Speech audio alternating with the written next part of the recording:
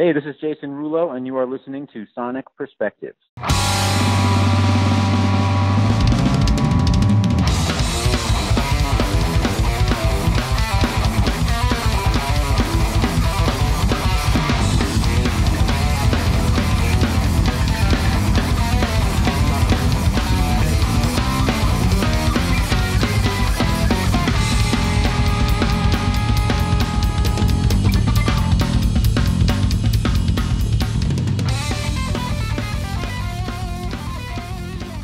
Hello everyone, and welcome to another interview of Sonic Perspectives. I'm Rodrigo, and our guest today is Mr. Jason Rullo from Symphony X and from the project 3 Rules. Jason, thank you for joining us. Absolutely, Rodrigo. Thank you for having me. Yeah, my pleasure. So we're here to talk about the new project 3 Rules, which I think has been brewing for a while, right? Yes, it's been a few years in the making. Yeah, so the album I think was made available fairly recently, right, to the people who did the crowdfunding, right? Yeah, and we have it actually released it everywhere December 11th. Yep. Awesome. How has the reception to it been so far? So far, so good. A lot of people seem to really genuinely be really digging it. A lot of really good feedback and seemed to be worth the wait for the most part. Really did take us a while. It was one of those things, you know how life is these days, and there's always things coming up, things happening. So, yeah, I had the vision for this project a long time ago, probably 5-6 years ago. Met Ron about 5 years ago. I had known Artha as well a little bit, but things didn't coordinate and kind of put it all together, and then finally realized, this is a good match after jamming a few times. And yeah, man, it almost took, I guess 3.5 years to finally get this thing to fruition. So proud of it, really happy that it's finally here, and we can finally do some stuff, and hopefully everything can open up so we can actually play some shows here soon. Oh yeah, that's the hope for sure. Yeah, No doubt. Yeah. I know this has been in development for a while because I saw a video from Ron, the guitar player, at least 2 years ago with the title 3 Rules, and you were in it for sure. But what took it so long? Well, a few different things. I mean, at one point we started doing some stuff, and then everyone got busy. Artha had some different gigs he was doing. He was doing some stuff going to Europe and whatnot. I got busy with Symphony X again. And things just kind of kept happening. I've got 2 young kids, and I got divorced a few years ago. So, just kind of moving, different things, life, traveling, whatnot. So, yeah. And then musically, we kind of got to a point where we thought we were happy. We were trying to do it kind of in-house. And honestly, we started tracking, and that was over a year ago, probably a year and a half ago. And it was like, this is cool for pre-production, but after all this wait, and, this is really the first thing I've done that's really me, aside from Symphony X, I've done projects for people and stuff, but, this is my thing. So, man, it needs to sound more smoking. It needs to really drums have to sound a certain way, and, that kind of thing. So we said, you know what, it's going to take longer, but this is just going to be pre-production, and we're going to go and find a better studio. And then with the COVID stuff hit, we were actually ready to go to California and track there and do a few things with some connections we made and whatnot. But and all of a sudden nobody's traveling and all that. So like, okay, rethink it again. And we finally found Third Eye Studios, in the mountains here, which ended up being a fantastic room that we really like. And so we were able to do it all locally, which worked out, and finally get the thing done. Right. You did the mixing and the engineering yourself, or was it someone else? No, we had our boy Dave at Third Eye. There's a few guys there who helped us, and those guys were excellent. So yeah, we had to mix it, and we had it mastered by Eric Rachel back in Jersey and from Tracks East. Okay. So yeah. All right. I love the fact that it's a trio, like a format that I appreciate a lot. I'm a fan of Rush, Police, Motorhead. Right. Was that the intention from the beginning, or just how it played out? Yeah, no, that was pretty much the intention. I'm also a huge Rush fan, and I just thought something nice about a trio, just kind of keeping it simple. I thought about a keyboard player, but I was like, it's just a whole nother element, I don't know. There was just something really nice about the trio vibe that I just really have liked. So yeah, that was pretty much the intention. Like I said, we thought about it, and people along the way who've heard little bits and pieces, oh, you guys gonna get a singer or something? And it's like, I don't know, man. Instrumental trio, man. It's kind of its own thing, Yeah.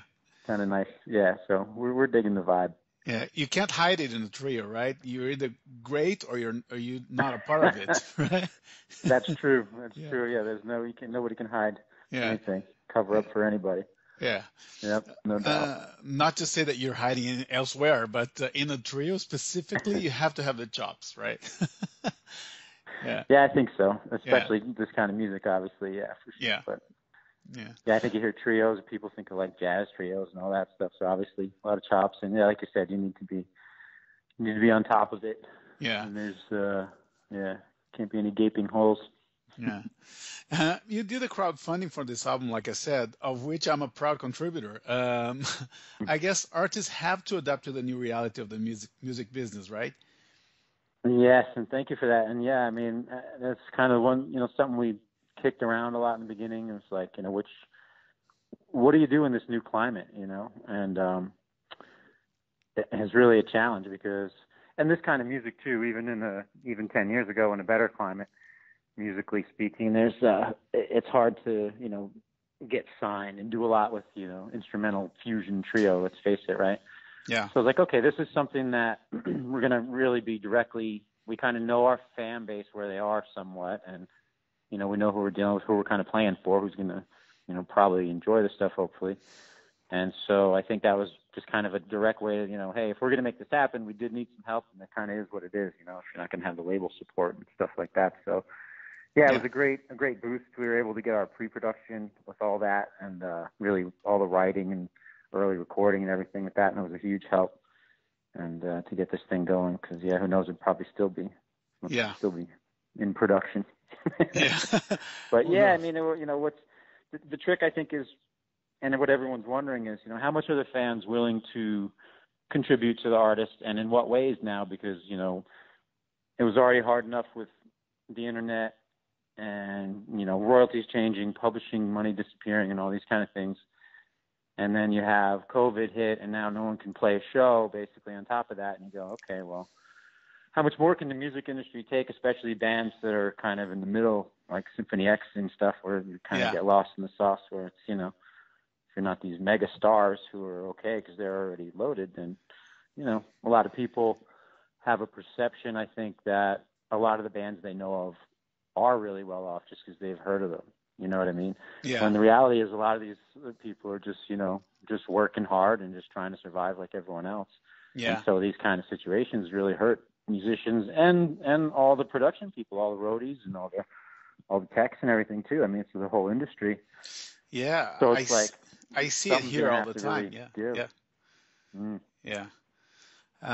But anyway, there's a lot of diversity in this release. You have a heavy song like 34B, which starts the album, and then Kill the Pain, which is all about the groove. So tell me how you put together this track list. Yeah, it was really fun because I think part of it was figuring out what we really are as a band, and that's what the writing process was. It's like, okay, where do we all come together, and what happens here, Hmm. And so musically, it's like, which direction are we going was another question that we didn't really want to answer consciously. You know what I mean? It's kind of Mm. like we're just going to play and let it all hang out, and we all like so much different music that was really fun. It was like, okay, Ron did most of the writing, but he'd bring these different feels to the table, and then I'd bring some different, a groove, my parts, and Arthur would bring his stuff, and so we're all contributing, and it was just kind of interesting. Some things were just so different than others, but we realized that's kind of what we are, So Mm. I'm always going to have that edge to my playing somewhere, even though I like so many styles and dynamics and groove and everything else. I'm still going to get worked into a frenzy and kind of go nuts, you know what I mean, at some point. Yeah, And Ron, we still have our personality traits, but yet we like these different styles. So I think that's really half the fun of it, like getting to play something like, 34B or Memento with, heavy, crazy stuff. And then for me, especially branching out into some of the funkier stuff and the different feels like Kill the Pain and, even from Maine to Spain, it's just yeah. much more of a groove track. It's just kind of a different challenge for me. So yeah, we were just kind of all over the map, just kind of naturally where we ended up, and I think that's part of the fun of the thing. Ultimately, it's all pretty rocking, and so there's a vibe that I hope is kind of continuous, even though it is so different. Yeah. No, there's definitely a flow, an ebb and flow to the track list, even though there's vast differences between the tracks. Like the one you just mentioned, From Maine to Spain, there's a Latin feel Hmm. or flamenco to it, which I like as well. Yep. Yeah. Right. But this question I think gets asked a lot, but how do you name an instrumental song? I noticed some exotic names there, like Bad Preacher or Brain Damage, for example. Yeah, sometimes you get like these working titles, these production titles that you're kind of sometimes they're half a goof, especially with instrumental stuff because it could mean anything. Yeah. Um, so like 34B, you could probably figure that out without me saying it. So I'll just kind of leave that one out there. I bet you could figure out what that means. That was one of Ron's things. He had that named early. And it's Okay. just kind of a goof. Let's see. Memento Mori was cool because Ron came up with that too, and that's from the samurai thing, and it basically means everybody must die, right? We all die eventually, and so Hmm. it's kind of this morbid. The samurai thing is like the whole, it's a pride and honor thing, and it's like, okay, accept death and then face your day like that, right? Okay. And we just felt that vibe was just a cool thing, like that's what it reminded us of, like a Hmm. big, war was going to break out or something. So yeah, sometimes it's more the vibe like that. Sometimes it's even a joke. Maine to Spain was kind of a goof too because Ron's actually from New Hampshire, which is right next to Maine, right? As you know, up in Toronto Yeah. probably. And Yeah. so he's like, but New Hampshire has no ring to it. And the Spain, of course, because of the Spanish guitar influence in the song. So he's like, it's Yeah. kind of Ron going in Spain, right? So I was like, okay. So I named it Maine to Spain. It's like, okay. We were going to joke. I have a lot of family up there in that area in Cape Cod and New Mm. England and stuff. And we were going to joke and have them, with the accent, with this, the Okay. Massachusetts accent and all that kind of stuff, talking about, hey, what's the matter? This guy, oh, what, you're not proud of New Hampshire? What, you got to go to, well, you got a name in Maine. What's wrong with New Hampshire? That's where he's from. What's wrong with this guy? That kind of Right. stuff. So yeah, some of it's just kind of a goof. I see. All right. Um, what caught my attention as well is that this is a style that you can listen to it like, you know, paying attention to every note and every inflection, but also you can leave it in the background and doing other stuff around the house, right? So it's kind of versatile in a sense, right? Yeah, nice. Thank you. Yeah. Hmm. Yeah. And in the studio walkthrough you did for us who contributed for the crowdfunding, you mentioned Neil Peart and Eddie Van Halen, two geniuses that we Hmm. lost this year. Can you tell me how these two Yeah. guys shaped your musical taste and your playing? Oh my gosh, tremendously. Well, believe it or not, Eddie was an influence before Neil for me Hmm. because Van Halen was one of the very first when I was just starting to play drums, and I remember watching the Unchained video and just being like, oh my gosh, that's what I want to do with my life. That's the energy coming off the stage. You know what I mean? It was just I was Yeah. like, that's the coolest thing ever. You mean the Just live seeing one Eddie from and Alex. Oakland, right? Yeah, exactly. It was Yeah. live. Yep. Yeah. And yeah, and so right. I mean, at that point, that's it. It was all Van Halen. Eddie and Alex were just the coolest things. I mean, those guitar riffs. I just couldn't believe they were brothers and they were both so great and everything. You know what I mean? That band was like everything to me. Yeah. And that was around 1984. So that record came out like right after I had done all that discovering, and then that blew my mind. So yeah, Eddie was just to me. I mean, I almost played guitar because of Eddie. You know what I mean? And so it was like Okay. that kind of thing. I actually played guitar before drums a little bit and took a few lessons and stuff. Realized it wasn't for me, but it was because of Eddie that I even wanted to do that. So then, of course, my attention really was on Alex, and Unchained was the first song I ever learned how to play on the drums. Oh, And okay. so, yeah, that band was just everything for me. Um, and then, forget it, and I was discovering Rush a couple of years later. That was probably about a year later, I guess, yeah. And Hmm. then Neil, I mean, forget it. This, tried to figure out every single thing the guy was playing and just tried to emulate everything. And just the way he, not just the chops, but the way he wrote. And I mean, talk about a trio. And that's how I would sell that even to my mom as a kid. Hey, check this out. These guys are great. You know what? There are only three of them. Do you believe that? What? Yeah. No way. I mean, any band who could, yeah. So the musicality and just the phrasing, along with the chops, of course, just blew my mind. So yeah, I mean, I tried to play every note I could of Neil's. I mean, yep, Yeah. they were the deal. They're definitely two of my very very favorite bands and most influential people to me. musically. I'm just slowly learning to play guitar. After 46 years of age, now I'm playing guitar, and I realize how special Yeah, Eddie nice. is. And yeah, so Right. we lost him this year, man, sadly. But yeah, yeah, yeah. Yeah, I But mean Eddie's phrasing too. I mean, just incredible, the fluidity and the fun and the attitude. He just always gave up this attitude that he was having fun and that yeah, everything was good and like, it was just like, yeah. I mean, everybody who didn't want to be when I was a teenager.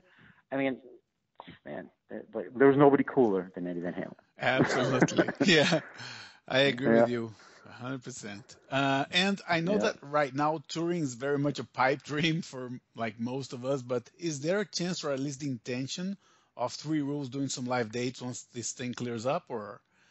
Yeah, Mm, absolutely. This it started really as a project, but I'll tell you, this is definitely this is a real band. mhm. We really enjoy the chemistry. We really get along well. We just love musically what's happening. So we've already got 5 more songs, that we're working on, and we're just going to keep writing and keeping this thing going. And yeah, absolutely. I mean, that's how I look at it. I'd like to definitely do some dates with this band and yeah, see what kind of fun we can have in between the Symphony X runs and stuff for sure. And I think it's a really fun live band, because, obviously the musicians like to see this kind of bands live. I mean, that's kind Yeah, of the whole thing, right? Getting to a club and, yeah, and really experience the energy firsthand. It's never the same, right, as the record. It's always, yeah, you hope it's better live anyway, right? yeah, of course. Yeah.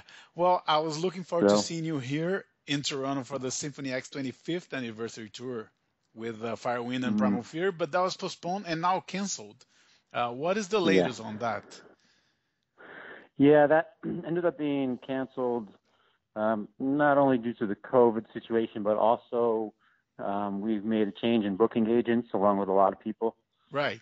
that were using that booking agent. Yeah, so that's really the main reason that didn't happen now. Hmm. I'm not sure that they would be ready for it anyway, but yeah, so we're talking about what we can possibly do. You know, I don't want to say much because then if it doesn't happen, people, whatever. But Mm. definitely talking about things, towards the end of the year. Hopefully we can. We've got a couple festivals that are still booked right now, and I think in Finland and Europe, and a couple little dates here and there. So, we'll see if those stay open. And of course, we do have South America end of August, Hmm. so we're hoping that will be good to go. And then maybe we could do a little something in the fall, possibly. Okay. And But yeah, yeah, everything right now is wishful thinking, but I hope those plans do exactly. pan out. Yeah. Yeah, Uh, thank you. Yeah. yeah. And I asked Mike Lapond about this earlier this year. I spoke with him about a different project he's doing right now. He has so many projects that I lost count anyway. But Mm-hmm. in one of the chats that I had with him, I asked him, "Do you think Symphony X will return eventually to that neoclassical vibe at one point, or the way you're sounding now is the way you want to progress with?" Are you going to tell me his answer?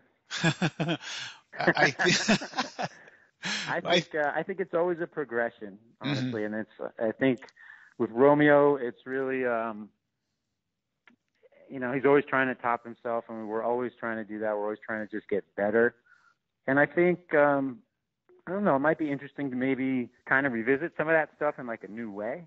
Okay. Might be kind of a cool concept, but I think just trying to stay current and trying to stay fresh, and just kind of see what happens. I think the band's going to stay pretty heavy, Hmm.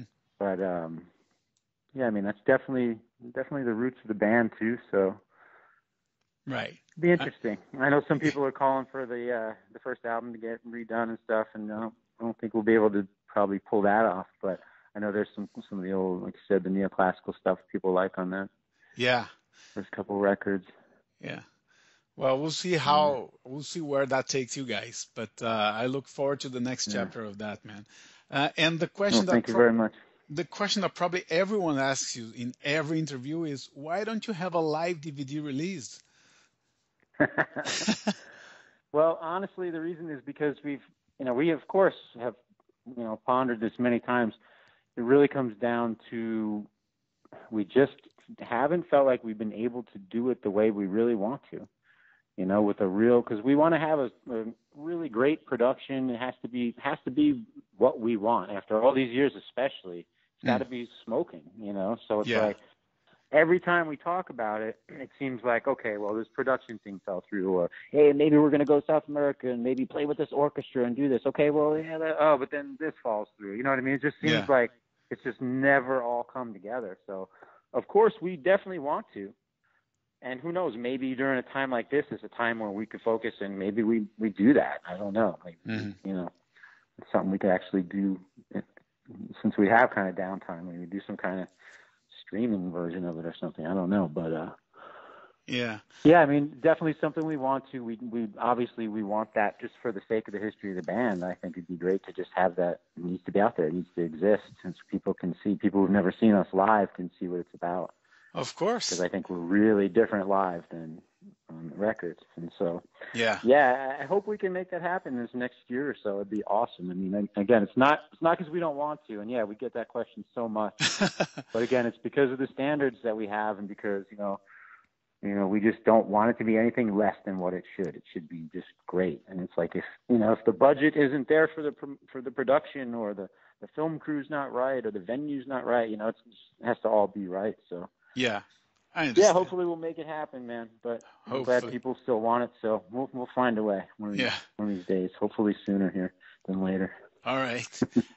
And you had a major scare, like health scare, a few years ago, and even had to sit out one of the tours. Are you okay health-wise nowadays, or? Yes, knock on wood, man. I'm clean bill of health. Thank you. It's been, I guess it's been 7-8 years now. Yeah. And, I stay in good shape. I do a lot of mountain biking and, a lot of playing and stuff. Just try to stay healthy, which I've always done anyway, but, even more so now. But, knock on wood, man. All's well. I don't take any medication or anything for any of that stuff. I have clean bill of health. Awesome. And, glad to hear that. Thank you very much. Appreciate it. Changing the subject a little bit, you had a food truck a few years ago called Joe Mama's Famous Foods. Is that still active? Yep. And did anyone ever recognize you, or? I did get a few fans end up at the truck here and there, but cool. I didn't really do that much with it. It's not active anymore. So I got so busy, and I ended up not doing much with it. So I ended up selling it a couple of years ago. Oh.